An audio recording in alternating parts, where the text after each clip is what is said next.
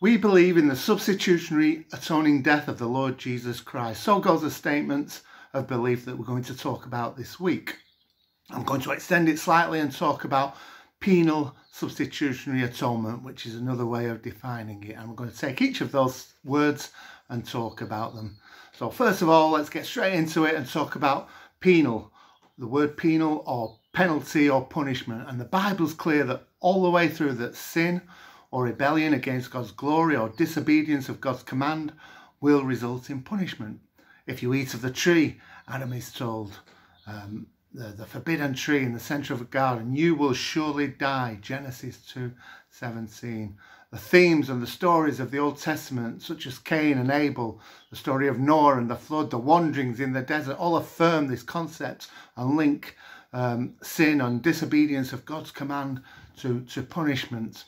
The Mosaic law, you will read in Deuteronomy 28 that there are blessings for obedience and the curses of disobedience. Ezekiel 18:20, the soul will sins will die, that sins will die. And again in the New Testament, Romans 6:23, a famous verse, the wages of sin is death, but the gift of God is eternal life through Jesus Christ our Lord.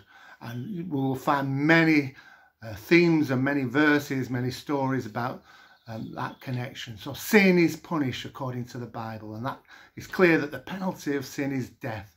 Sin is an offence to God, the Bible tells us. It besmirches his glory. It's a challenge to his holiness. It's a challenge to his being, his essence. And God acts decisively to eradicate sin, to destroy it. The earth is the Lord's and everything in it, we read in Psalms. So it's God's prerogative. It is God's earth and God's world, and God has created the world to reflect his glory, and sin ultimately has no part of that. Sin's penalty, I want to say just before moving on to the next word, is not just a consequence of sin. And although it is true that sin ultimately destroys us, and we can see that naturally in our world and all around us. If I drive dangerously and stupidly, ultimately I might die, or I might cause the death of another. If I abuse my body with drugs or harmful substances, the outcome won't be good in the end. So sin's penalty is not just a consequence though, nor is it just a removal of sin.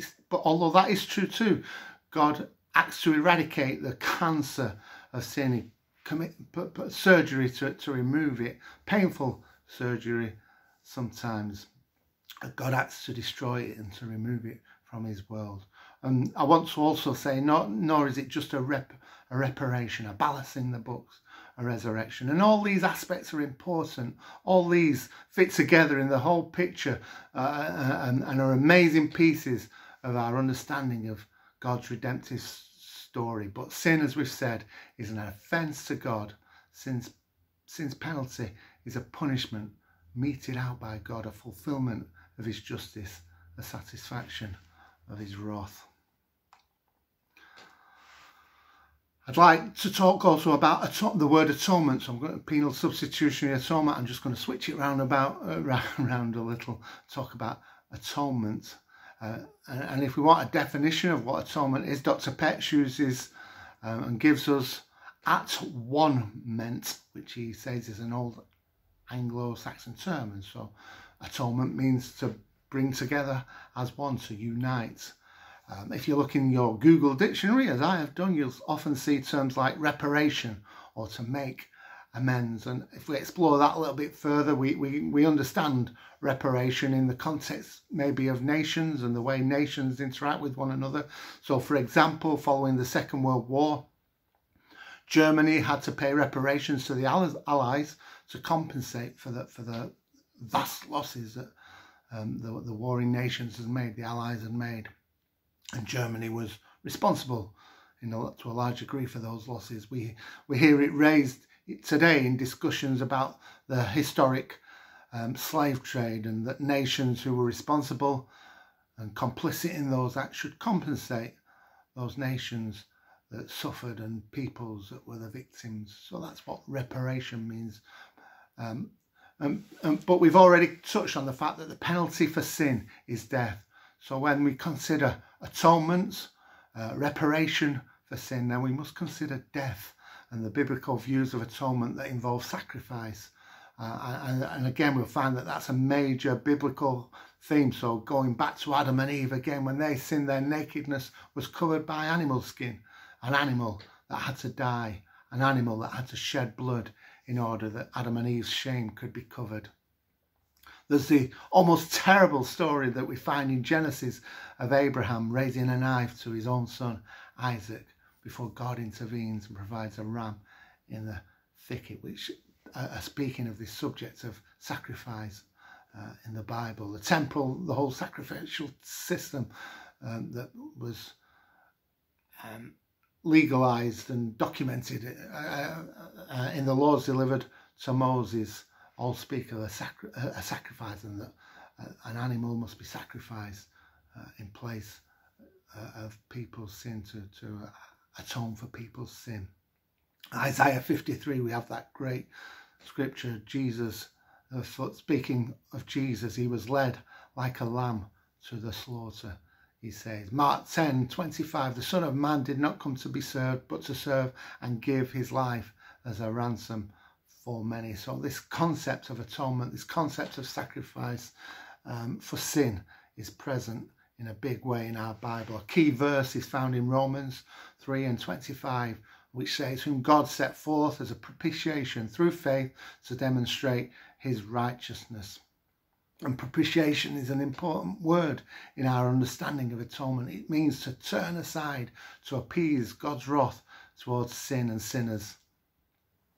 Some might find, and some do find, that this concept is unacceptable, that God is not angry, and that to consider that God directed his wrath against his own son is abhorrent, irreconcilable with the concept of God's love, and they therefore might promote other meanings to the cross, or what the cross meant. So some of the examples of this is that Jesus absorbed the consequences of sin. So if sin's consequence is death, then Jesus took death upon himself. If sin's consequence is suffering, then Jesus suffered, and he absorbed and therefore neutralized sin in some way. Or that Jesus' death, another promotion is that Jesus' death on the cross was an example to us, to show us how to respond to the sin and violence that's in our world. Or again, a slight variation to somehow suggest that Jesus' offered his death as a sacrifice to demonstrate in a representative manner that mankind is truly sorry. Truly, it was the ultimate act of repentance, the ultimate act of sacrifice to show God that they were truly sorry for the sin, and therefore sin could be removed, sin could be taken off the table. And each of these views might have some value, but I believe that we misunderstand the awfulness, the seriousness of our sin that separates us from God if we do not maintain the concept of Jesus' death being a propitiation from sin. And then finally we look at the word substitution, and I guess most of us will know a substitute is one who takes the place of another. Jesus was the Holy One of God. He was sinless at birth, born supernaturally, born of a virgin. So no concepts and no imputing of original sin in Jesus' birth. Jesus was sinless throughout his life, and therefore was the only person who was not deserving of the penalty of sin. In fact, the opposite is true. This is my beloved Son in whom I am well pleased, is what God the Father said at Jesus' baptism. And then this perfect man then offers himself as a sacrifice in place of the guilty ones, those guilty ones who indeed should have been punished. This is my body broken for you, Jesus said, my blood shed for you. These are his words as he reorientates the Jewish Passover feast and the ritual around his own death. Perhaps if it weren't for this aspect, then it might be difficult to understand how a loving God could allow his own son to die. But it's this concept of substitution that shows us that God allowed his own son to die, that Jesus was willing to go to death because he loved us, because he loved his creation so much. And that's what Romans 5 and verse 8 says. God demonstrates his own love for us in this: while we were still sinners, Christ died for us. And in 2 Corinthians 5 and verse 19, for God was in Christ, reconciling the world to himself, no longer counting people's sins against them. And another great verse in 1 John 4 verse 10. This is love, not that we loved God, but that he loved us and sent his Son as an atoning sacrifice or a propitiation for our sins. God loves us, friends. And we see this most, I believe, in his substitutionary atoning death. He died in our place, bearing the punishment of our guilt, clothing us in his righteousness, that we might stand before God forgiven and cleansed of all unrighteousness, and to participate in the glorious reward earned on our behalf by our Saviour Jesus. Finishing with 1 Peter 1 verse 4, because it should bring about praise in our hearts that God loves us so much that he died for us. Praise be to the God and Father of our Lord Jesus Christ. In his great mercy, he has given us new birth into a living hope through the resurrection of Jesus Christ from the dead, and into an inheritance that can never perish, spoil or fade.